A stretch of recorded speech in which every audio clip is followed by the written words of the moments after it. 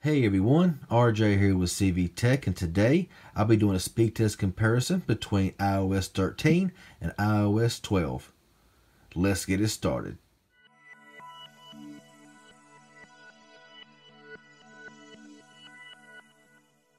Okay, so for this test here, I have two iPhone SEs. Now I know these here are older iPhones, but I'm really interested to see just how much difference there is between iOS 12 and iOS 13 between these two older iPhones. Now this one right here is my primary iPhone SE, which is still on iOS 12. This is my backup SE that's running iOS 13, which we'll verify here in just a few moments. So let's go ahead, turn the phones around. We'll give these phones a boot up here, starting now. All right, so iOS 13 here on the left, iOS 12 here on the right. I left the case on this one so I'll know the difference between the two. Which one starts up first here? Okay, so iOS 13 starts up first, and right behind it is iOS 12. And you'll see here iOS 13, and on the right iOS 12.4.1. So the first test I want to do right now is testing out Touch ID, starting up right now. And about the same. So there we go. See, there you go. About identical there.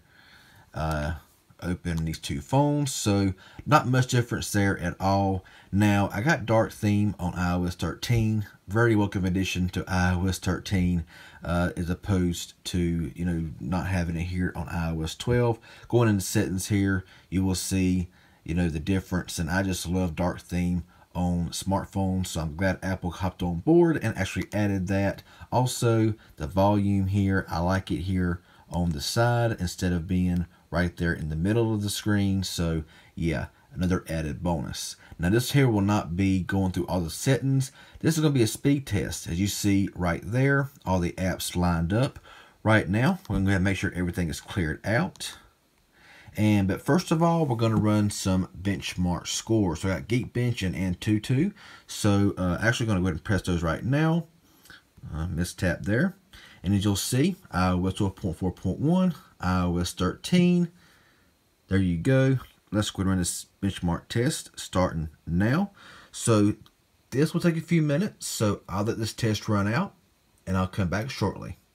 And as you can see here, the iPhone SE on iOS 13 only scored slightly better on single core and multi-core over the iPhone SE running iOS 12.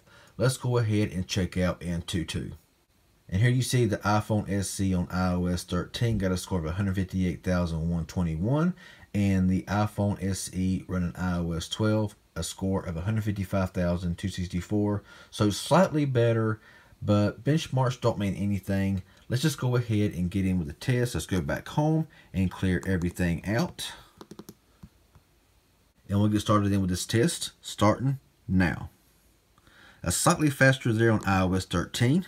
Go into YouTube. Just a bit faster there on iOS 13. Calculator, about the same. Calendar, about the same again. Clock, so it's very, very close. Camera, even. Amazon, so a bit faster there on iOS 13. Let's go into Instagram. A bit faster on iOS 13. App Store, even. That was dead even. Let's go into settings. Even again. Let's go into Snapchat. A bit faster on iOS 13. Twitter. And faster there on iOS 13. Netflix. Alright, a bit faster on iOS 13 again. Temple Run 2. So very close. Few apps is outdoing it here on iOS 13. We'll see how gaming here is. A lot of it has to do with your internet speed as well. Right now, my internet speed is not the greatest, but as you see right here, iOS 13 did take it just by like a couple of seconds. Let's go back home. Subway Surfer. So a lot of apps in the background. It's going to be interesting to see how well it does on the reloads as well. But that was iOS 13 again, and dead trigger. So there you go. A bit faster on iOS 13, but overall, I mean, it's not a big enough difference here. Just opening these apps, you know, I mean, of course, everyday usage is going to be different for you, but these are just an idea of how these apps open side by side. Different apps is going to have different reload times, different opening times. Your internet speed will play a major role as well. So yeah, let's go ahead and check out the reloads here and RAM management. Start with dead trigger. Open, Subway Surfer, Temple Run 2, Netflix, Twitter, a slight reload, Snapchat, Settings, App Store, Instagram, Amazon, Clock, Calendar, Calculator, YouTube, and the Bible had to slightly reload there. So pretty good for 2 gigabytes of RAM. Let's go over here to iOS 12.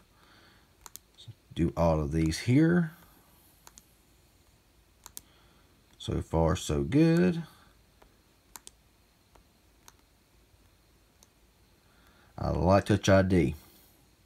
Okay, a reload there on Amazon.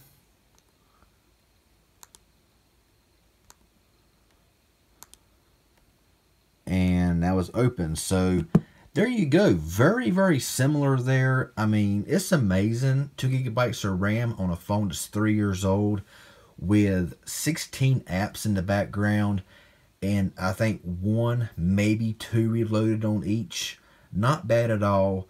Not a big difference here on between iOS 12 and iOS 13 as far as performance goes. However, more testing will have to be done, you know, as far as, you know, more intense gameplay, battery life. As you see, both of them started up at 100% battery life, and both are now at 98%. So I have to see how battery life is as well on iOS 13 compared to iOS 12. And so far, I've not experienced any bugs on iOS 13 here on the iPhone SE. Still a great phone. I know it's, you know, a smaller iPhone, but honestly, this thing's still a beast, and it still works great. No issues whatsoever with either one of these phones, and I still highly recommend them. So this is just my little speed test here between iOS 13 and iOS 12 on the iPhone SE. If this was helpful and informative in any way, hit that like button.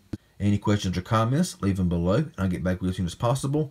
If you haven't subscribed yet, please consider doing so. Also, hit that bell for notifications. I'd appreciate it. Y'all have a good one, and thanks for watching.